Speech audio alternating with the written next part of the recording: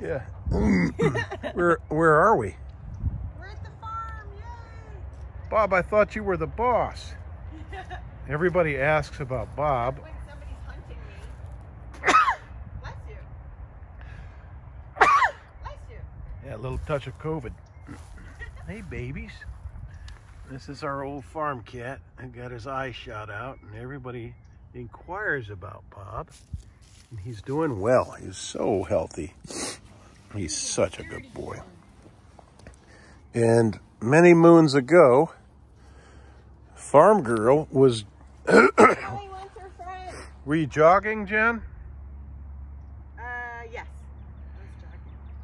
Farm Girl was jogging, and this little tiny kitten came out of the woods. Right? Friend. Is your owl flying? Hi, Holly Hobby. We're picking up, we got the grandbaby. I'm so glad you saved. I'm so glad you saved her. Look at her. She's so cute. You're so cute. You're so cute.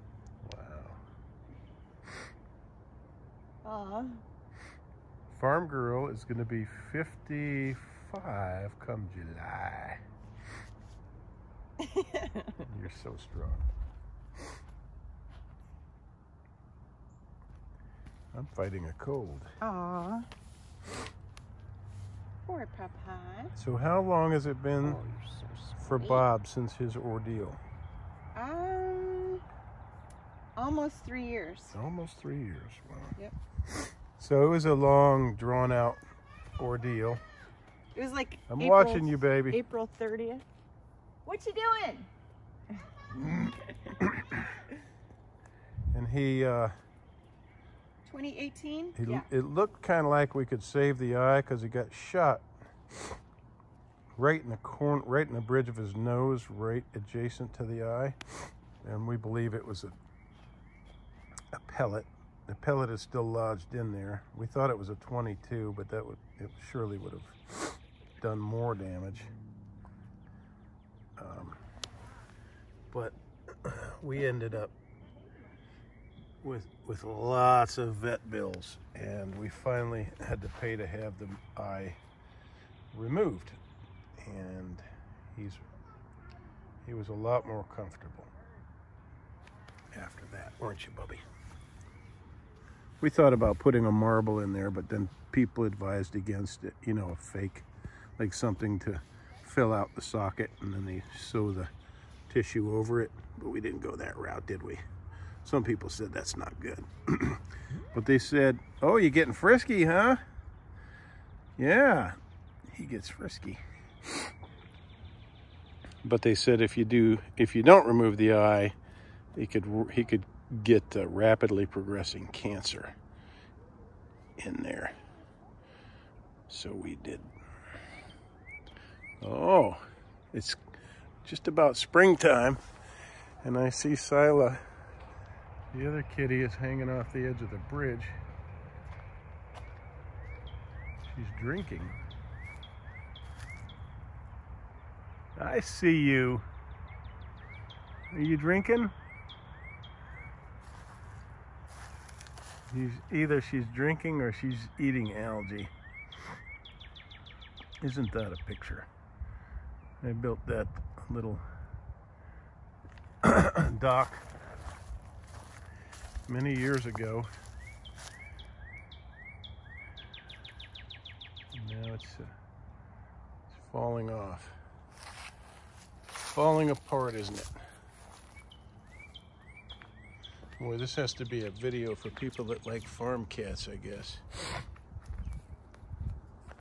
Now, Bob does not venture away. What happened was he went to, Jennifer and I were out here walking and enjoying a day just like this, a beautiful day, and Bob was laying out in the sun right here on the road, and we finished walking. We went in the house, and then we heard meowing about 5 minutes later after we went in the house, and Bob was standing there with blood dripping from his face, and we thought he'd been bitten by a copperhead in the face, and couldn't imagine that what he had done was somebody moved in right on the other side of my neighbor here, and she was keeping chickens. She started keeping chickens. Well, Bob has lived with chickens all his life, and he used to just wander around this little vicinity here. You know, it's only 50 paces over there. And that woman saw Bob wandering around, and she got you know, putting all this together because they were new in the neighborhood. And she got out her pellet gun, I'm presuming, and shot Bob, thinking that he was a threat to her chickens. And really, he was just roaming his little territory. And everybody is friendly, you know. There's a house here, and they would never harm an animal. And the other house next to that, they have like 10 cats. They love cats. So everybody was in agreement that we were good, cats are good. No, but then we didn't take into account that some renters had moved into that house. And it was only 2 or 3 months later when the cat was shot. All my neighbors being accounted for, and Bob was in with a minute of home. Like I say, it was 5 minutes after we saw him laying out like this that he came running in with a bullet in his face. And all these neighbors are good. They all knew Bob. But again, when somebody new moves in your area, you gotta be mindful of their behavior. And everybody says, oh, you should never have a cat outside. They're so destructive. Well, as soon as we took him in, he was born outside. This is his terrain. He was born in the woods right there in a culvert. And we neutered him, and he lives on his terrain, and people say, oh, you shouldn't let your animals outside. They're destructive and a nuisance. Well, he's not a nuisance. Yes, they do kill lizards and some birds, but he's older now. And he's a good farm cat. Anyway, that's enough about that.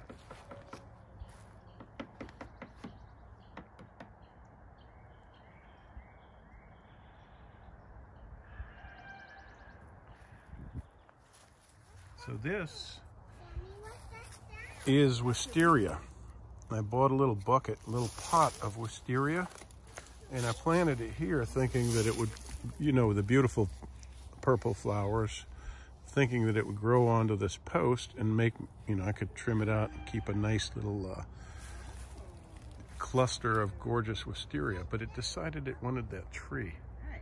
And boy, is it taking it. And this has been, look at that twisted, I just love the way wisteria vines grow. Look at that.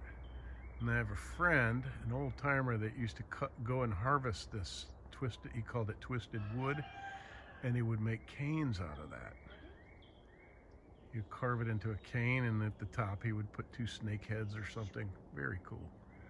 But look what it's done. It's taken this tree over the, gosh, that has to have been years ago, huh? Another one? Maybe 8 years ago that I bought this. Oh, I like that one. Thank you. Abby. Oh, hi. He's ratting. He is? Looking for rats. He's looking for more dirt so he can get dirtier. Do your job, Bob. You're gonna go get This tree has got to come. It got leaned. Yeah, I'm ready. It got leaned over in a hurricane. What was that hurricane, Jen? The big one? Florence. Hurricane Florence caused this tree to list like this. So I was just looking online, and I can buy a harness kit for $250. My wife says, hell no. And, you know, some climbing gear for about $350. Well, it would cost me to have a contractor at least $600, $650, to take this tree. It's a nice big pine tree, but I was thinking, and those cleats, those climbing rigs that you put on your boots, they're a little bit too small for this tree. So I could build I could literally build a ladder up that tree and use, by the harness stuff, climb the tree and top it and start working my way down so that it doesn't take out my shed. Now that shed, I've got to put a new roof on it, and my contractor wants $1,600 to start, but he's also got to make some repairs. So if I'm gonna spend $2,000 or do that work myself, I want this tree to take it out. So there you go. Ruby, where's your license? Where are you going? We're gonna put it away. Push your foot on the gas. I want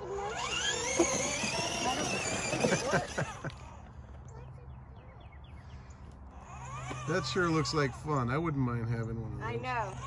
I dreamt about stuff like this when I was a kid. Yeah.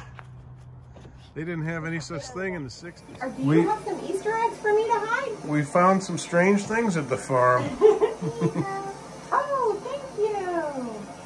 Oh, it's my friends. It's my friend Callie.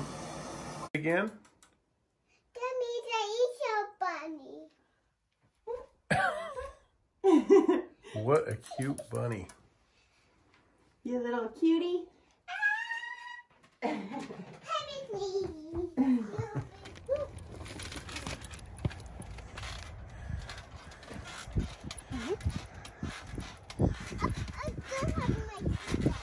yeah.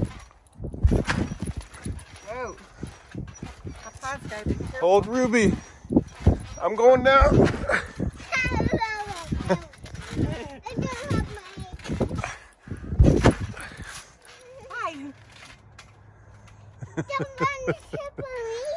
This is like a Fellini film. Ruby, we're making our own Fellini film. I like this stuff.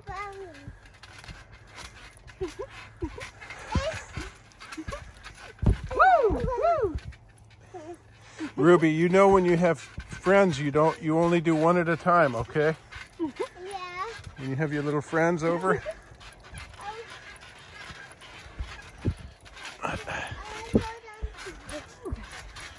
We did this with our babies when they were this small. Ruby's daddy. Your daddy played on the trampoline with us, Ruby, in Anaheim. Yeah, get your ears. You get your ears. How can you breathe in there? It's not very easy. This is a great time of year for that. It's getting warm. When Ruby's careful, out of honey. I want Ruby out of the way, and I want you to do the thing where you jump and fall on your back and then come back onto your feet. Ruby, come over here. Come here, Ruby, come here. I want Grandma to do the thing where she jumps. This is prior to doing any fancy flips. No, not your butt. In the middle. So your face is aimed straight at the sky. No, don't break your back. My goodness. Wait, you need your bikini. Remember? Yeah. Not That was really. the first YouTube video that YouTube age restricted because you were wearing a bikini. I'm a bird. I'm a bird. Stand over there, Ruby. Hold on to this. Yeah, you hold on to Grandma's hand. And Pappy gonna show you. See? Like Oh that. yeah. Oh, Grampy's an athlete. All right, Jen, conjure up your electrical current, and let's see. If we can't see it, we can hear it on the video. Yeah, I can hear it. All right, ready? Ready? Go slowly. Touch my finger very slowly. Can you climb back in your chair? Come on, we're gonna go get something to eat. Careful. Go slowly, okay? You're such a big girl. You got it. Wow, that's like climbing a building for you, huh? She's good at that. She's gonna be a rock climber. Put your arm under, honey. Look. There you go. Arm onto the other side. Never thought I'd see the day. You know, it seems to last forever when they're little and you can't wish it away. Okay, lock yourself up. What a girl. You can do it. There you go. So what do you think you roast a day? Sometimes Lately, 20 pounds? a lot. Yeah. 20 pounds, probably. Yeah. We're ramping up slowly, but actually the last couple weeks it's been getting busy. So love it. You're a busy girl. Smells like coffee everywhere around here. I love Banshee Moon coffee. Me too. Drink it every morning. And it smells so good. I bring it to the post office and they're like, what smells so good? My packages. And where do you get it?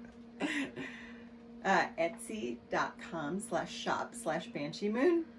And what does it make a good gift for? Christmas, birthdays, Father's Day, Mother's Day. Oh, Yeah. good thinking. Flag Day. President's Day. Veterans Day. Yes. All right. Nice. Yeah.